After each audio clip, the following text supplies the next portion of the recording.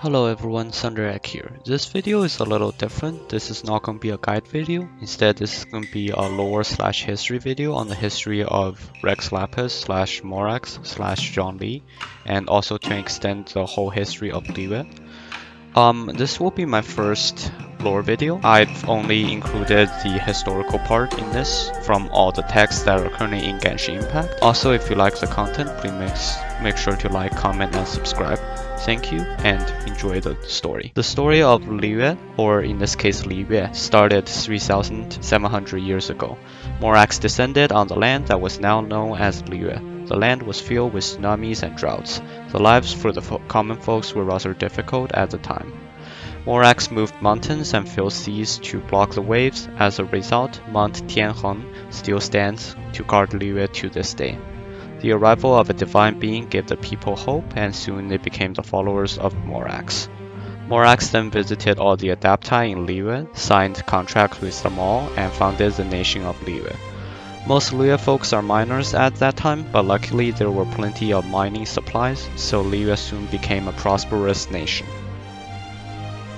However, there are still more threats coming from the sea. The ocean gave birth to a monster named Baqiu, who was undefeated at sea. Sometimes the monster travels from the abyss below to the shallow waters, rising tides to causing damages to shipwrecks and damages to houses. Rax Lapis crafted a large bird out of jade and stone. Once the bird was made, it was able to escape the earth, gravity in this case, and reach the clouds. Then it dived straight ahead, like a spear, into the center of the abyss where the monster was fighting the stone whale made by Rax Lapis. The monster was nailed onto the dark ocean floor, unable to move again, and thus Rax Lapis saved the people of Liyue from the sea monster. After that, there was some time of peace until the appearance of a young woman. One day, Rax Lapis was searching through the land of Liyue to find the next location suitable for more settlement, when a young woman appeared before him, giving him a stone lock, saying it was both a symbol, a pledge, and a challenge. Rax Lapis was confused by the young woman at first. However, as the god of contract, this type of pledge without any actual contract did not took his interest. But what happened after always brings him back to the memory of that day, remembering the sea of wild glaze lilies. Guizhang, who's the name of the young woman, quickly became friends with the Adepti and Rax Lapis. She loves to tinker with mechanisms, and she invented the Guizhang Ballista with the help of the Cloud Retainer. She constructed the ballista to defend Mount Tianheng. She also led the people of Liyue to settle north of the mountain.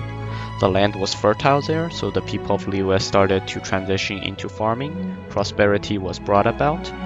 Guizhang then suggested to Rax Lapis, now the people of Liyue all have stable jobs and a stable settlement.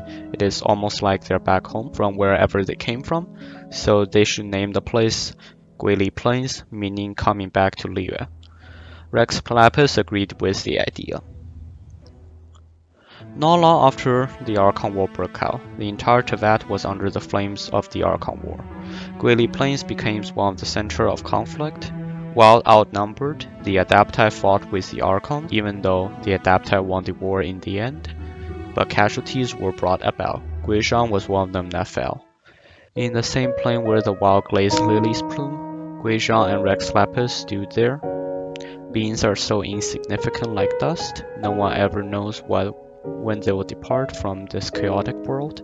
This thought would bring about fear, but because of this fear, the effort was doubled.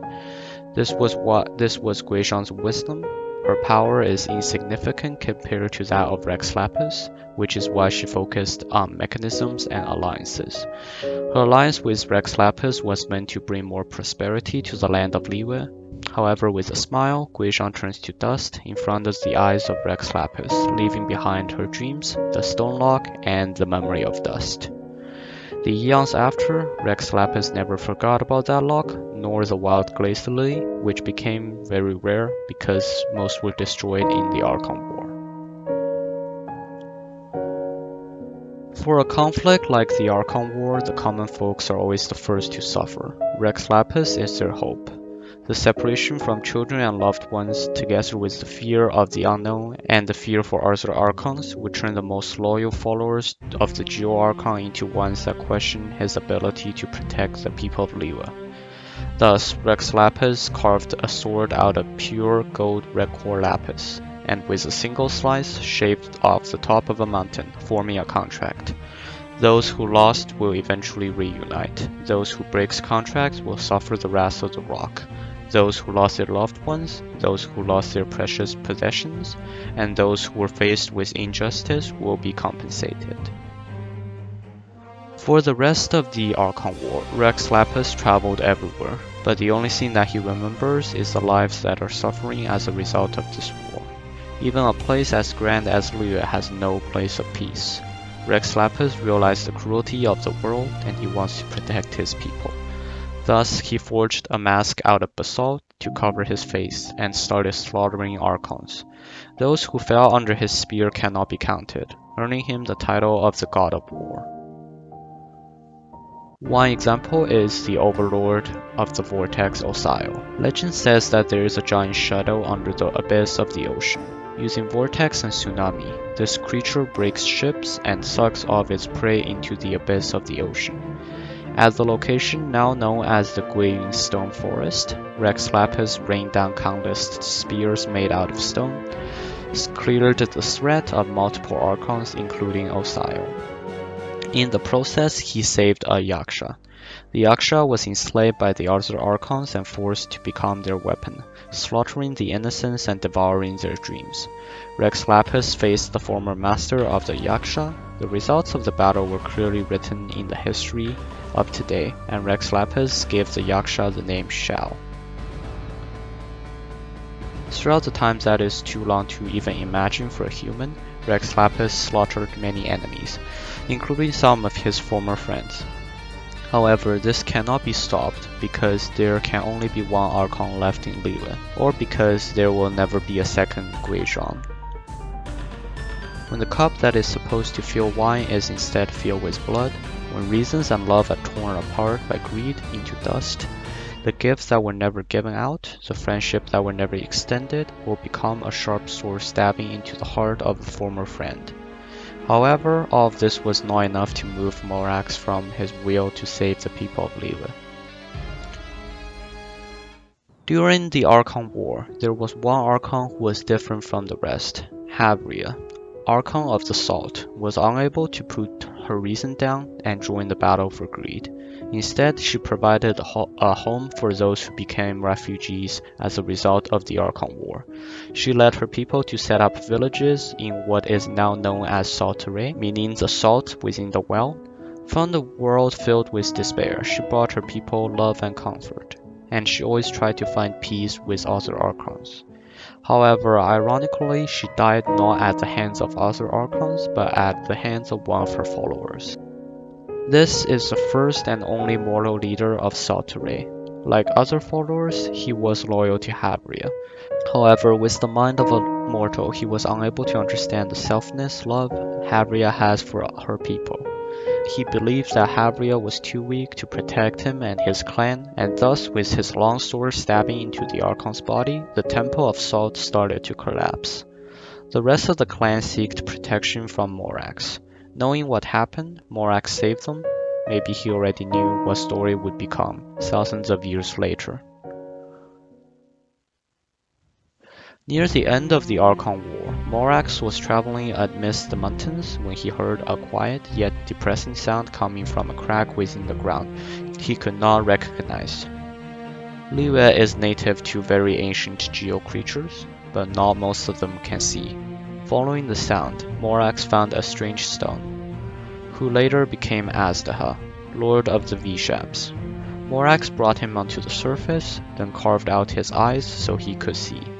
The once blinded Geo-Dragon then signed contract with Morax so he can live amongst the humans on the surface as long as he does not harm them. After the long and hard battle, the Archon War finally came to an end with Morax emerging victorious to take the throne of the Geo-Archon. Peace finally came to Liyue. However, the fertile soil of Guili Plains has already been turned into the Dihua Marsh. Morax then invented the Mora. People of Liyue gradually transitioned into merchants and manufacturers. The best amongst these came together to form the alliance of the Liyue Qixing, meaning the 7 stars of Liyue. Each person's title is named after a star in the Big Dipper. The followers of Morax also came together to form the Minionists, using both the name of the Morax and Liyue, meaning a 1,000 rock. This was the formation of Liyue Harbor.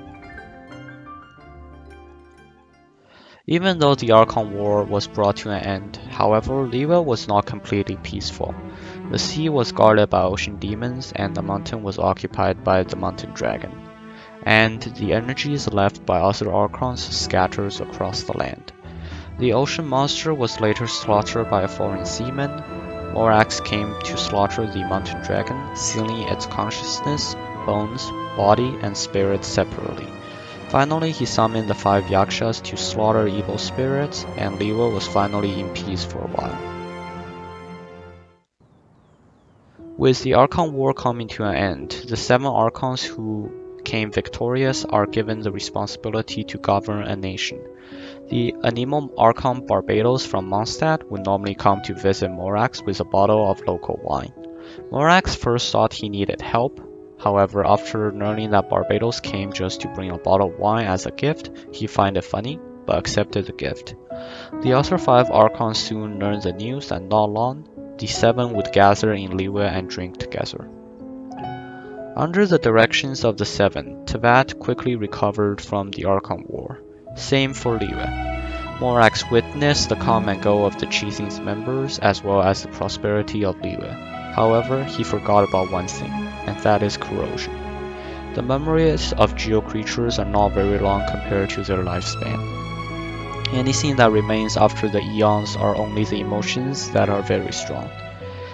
Azteha was a friend and ally of Morax. However, with time and corrosion, he starts to forget the face of his old friend and his responsibility of guarding Liyue. Also at the time, the people of Liyue started to revisit the mining industry. Overmining caused instability of the ley line, which sustains Azteha and his group of V-Sheps. Azteha and the V-Sheps suffer hugely as a result. On top of that, Azteha has lost most of his memories as a result of corrosion. Out of rage, Azteha attacked the chasm, causing damage to the people, and this broke his contract with Morax.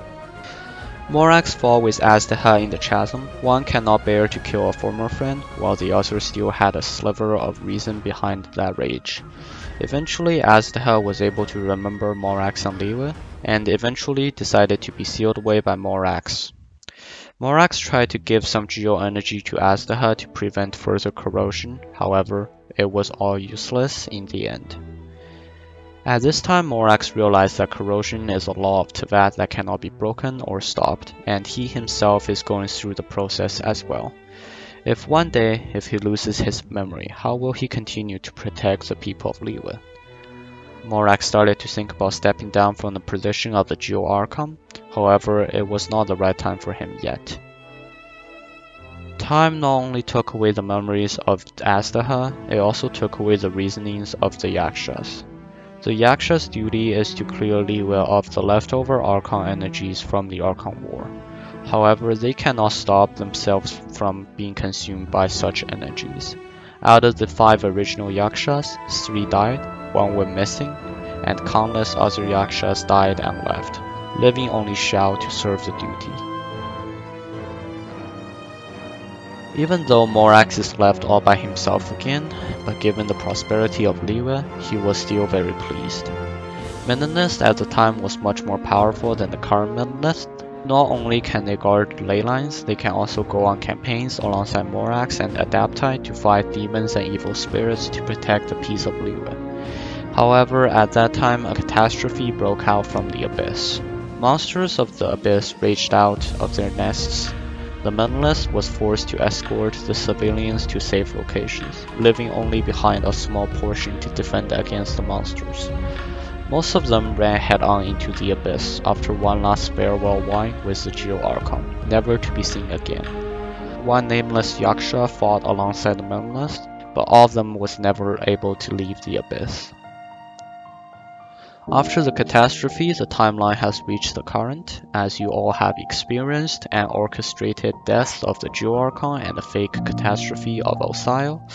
Liyue, the ancient city, finally reached its time to say goodbye to its founder. At this point, Rax Lapis has passed away, yet Zhongli still travels the world of the mortals.